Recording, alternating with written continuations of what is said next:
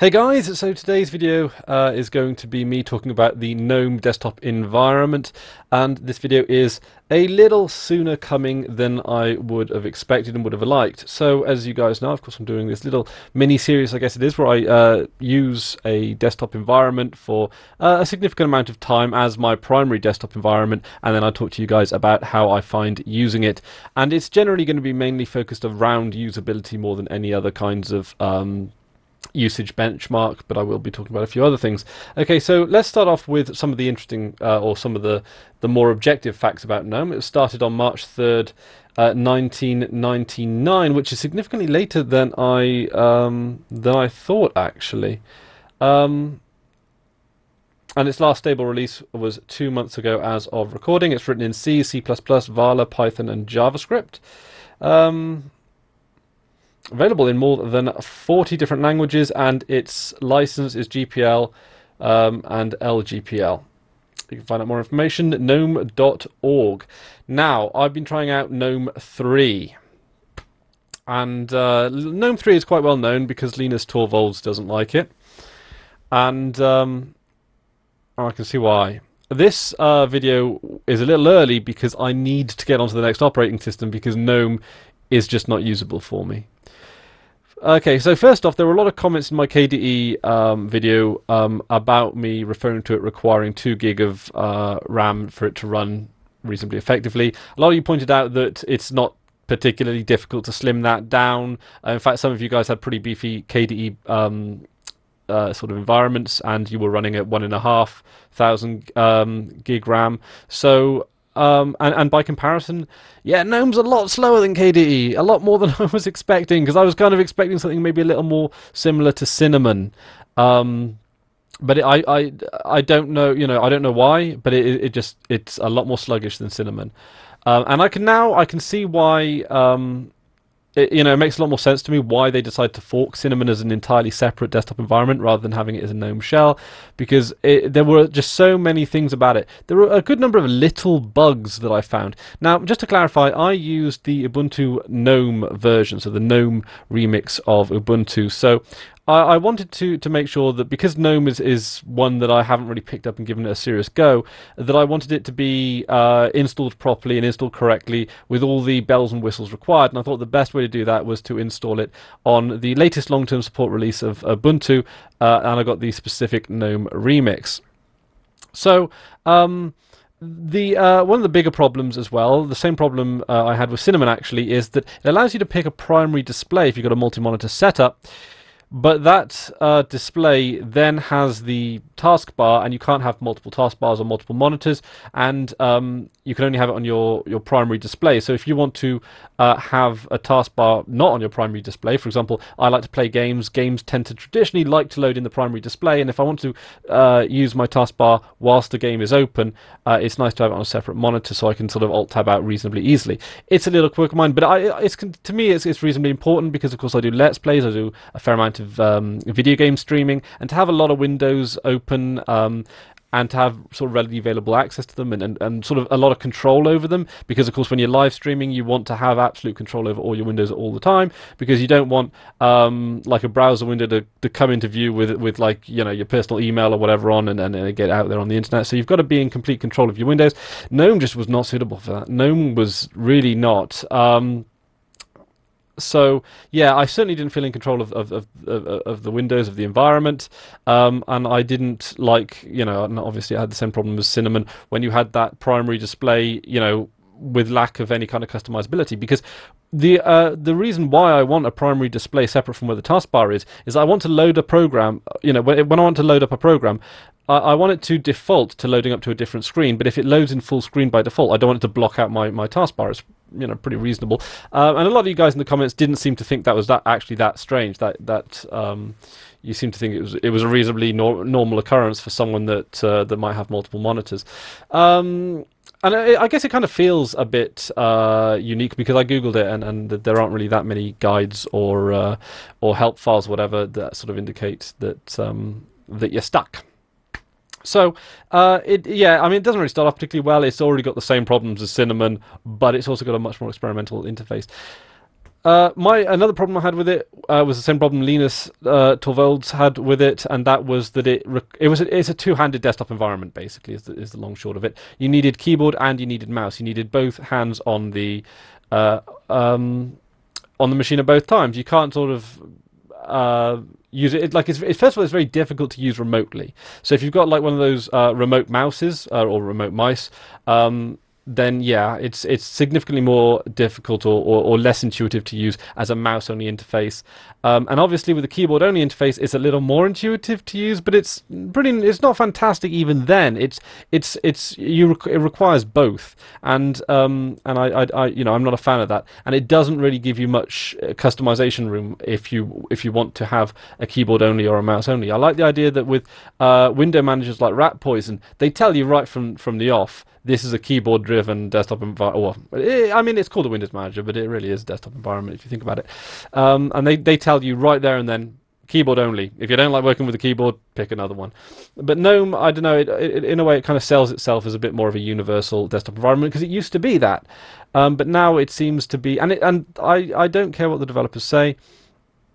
That is a mobile interface. It looks I mean, it's a striking resemblance to Android, really. And Android's great on tablets. And I think GNOME would be better on a tablet. Then again, it would need to slim down quite a lot. And it is. I mean, it's a little bit better than Android in some ways because it puts your most recently used programs to the top of the menu, and I like that. That's actually a really good feature, but then again, you can kind of do that, and even with KDE, with other desktop environments, and with KDE, you can actually specifically outline your favorites. You can also outline your favorites in GNOME. Now, most people, including myself, don't regularly use more than 10 programs. So to have to put all those 10 programs on your favorites bar on the side is a good sort of way to negate there not being a proper menu system. But that being said, if you want to load up, for example, a game or something, you're going to sort of pretty much resort to the keyboard because, again, I play more than 10 games in a year, so putting them on the favorites is a bit... Yeah, it's not intuitive. I thought after a few days, I think I've been using it for about 5 days now. I thought after about by now it would be intuitive, and I think I feel that I would be more on the level. I'd be more inclined to. I think I'd just feel more. I would have expected to feel more comfortable with it at this stage. I feel that I was misunderstanding it, but it isn't for me. Is what I'm saying. It's it is bloated. The native apps aren't particularly intuitive. The file manager isn't particularly intuitive. I think they're using Nautilus. Yeah, it's. I was expecting there to be one or two areas where I might be pleasantly surprised, but my expectations weren't particularly high, and they weren't even met then, and that's kind of the problem. And I can really see why Mate is taking off with the popularity that it is on Mate. I can really see why the fellows at Linux Mint want to develop Cinnamon as a fork and not as a shell for GNOME. And I can understand why there are so few distributions in, say, the DistroWatch Top 20 that use GNOME. There are a number that use KDE. There aren't very many that use GNOME. Some use GNOME variants. Some use GNOME shells. And I think the real problem with GNOME is the shell. It is the intuitiveness of the UI. Because we all like GTK apps. We all understand the value of GTK apps, and GTK is fantastic. But that UI, man, that UI, and the fact that you have to, if it was super lightweight, then I'd be able to go some way into sort of forgiving it. But it's not, man. It's slower than KDE. There is. In my mind, in my personal way of looking at it, there is no way in which GNOME is better than KDE to me. Now, GNOME isn't dead in the water. It's not going to be dead in the water for a while, because even though its UI is wrecked, I think it's broken. I think that people are ditching it left, right, and centre. There's a lot of other things that it does. There's a lot of other useful things that it does bring to the Linux table, and I think that the ability to develop shells for it and whatever is going to work in its favour. because not every distribution is going to be outfitted the way that Linux Mint is to be able to fork it. And I think too many forks might necessarily just not be perfect there. And there might be a time when we start seeing shells put onto to the Cinnamon rather than GNOME 3. And of course, Mate are working up to GTK3 support as well, which is interesting. So my next distribution is going to be XFCE, and this is going to be a particularly interesting one because even though some of the apps for XFCE are currently being developed, we haven't seen a desktop environment update or an update on the at least the news section of xfce.org since 2012. And a lot of people are saying that XFCE it almost missed the boat. There were a lot of people looking for GNOME alternatives when GNOME 3 came out, and XFCE was expected to fill that spot. And because it was, I guess I don't know. I don't know what happened. I would have expected, and I don't know why. And then you got Mate, and Cinnamon that are effectively. So I'll be looking, of course, at Mate, and I'll be looking at Unity as well, the infamous Unity, which I have tried to get on with before and just have failed. So it'd be interesting to see if I can pick that up again, because a few of you guys in the comment section did actually mention that you liked Unity. Not many of you, but there were one or two there. And considering that there was a time when I just couldn't understand why anyone would like Unity, I'm gonna give it another go. But XFCE. There are plenty of distributions that use XFCE. There's a growing number of that are, and even though it might not be as vehemently maintained as it used to be, I really would appreciate something a little more traditional, a little snappier, and something that it's a bit more tried and tested, I guess. So I'm looking very much for that. What do you guys think of GNOME? I have a feeling that there are going to be a number of you that disagree with me on this one. I feel a little bad for being so negative towards it, but I'm not going to lie to you guys. This is how and I can't honestly think of anything positive about it. The more I'm thinking, I'm trying to find a positive thing about it, I'm just finding more negative things. Another negative thing was that the window borders that came on Ubuntu GNOME, which I think are the default ones for GNOME, are massive. They were like they completely made the windows bigger than they necessarily need to be. I don't have the highest resolution monitors in the world. I don't like throwing out old stuff, which makes me inclined to not upgrade things like monitors when the old ones still work, which means I'm not running the highest resolution monitors, which means that those Windows borders are taking up sort of vital screen real estate. So with all of that in mind, GNOME is I like it's a thumbs down, man. It's a thumbs down. This is why I don't like. This is why I'm not going to be giving them sort of ratings out of 10 or anything. Is because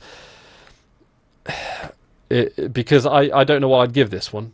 Like, it contributes a lot in terms of the back end features of GNOME, but that UI was hell, man. As far as UIs go, I mean, it's a bit of a first world problem, but yeah, it's not so. I'm sorry, and I really am, because you can tell that a lot of work's gone into it. They took a big risk changing the UI up like that, and there are ways you can tweak it.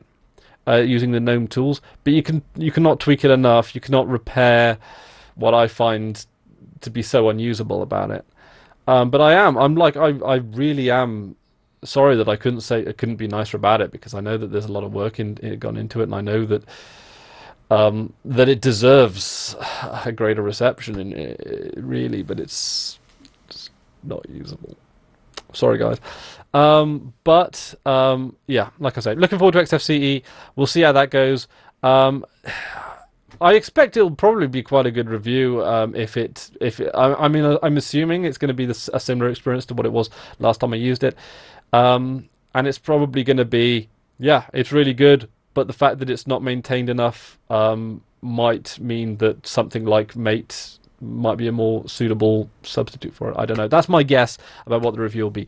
Don't hold me to that just yet. So that's about it for me today. Thank you very much for watching, and until next time, I've been Chris Ware, and you've been awesome. Take care now.